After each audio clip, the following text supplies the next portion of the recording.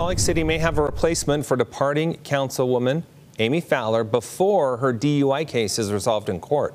A Springville judge agreeing to bump Thursday's scheduled court date to July 20th. Council members intending to fill Fowler's seat by the 18th of July. Fowler last week telling ABC4 News that she will resign from her position on July 3rd as the city wraps up its fiscal 2024 budget next Tuesday. She was charged with driving under the influence last month. She was pulled over allegedly in Springville, where a state trooper reported the blood alcohol level was twice the legal limit. City council members accepting applications from June 26th through July 10th.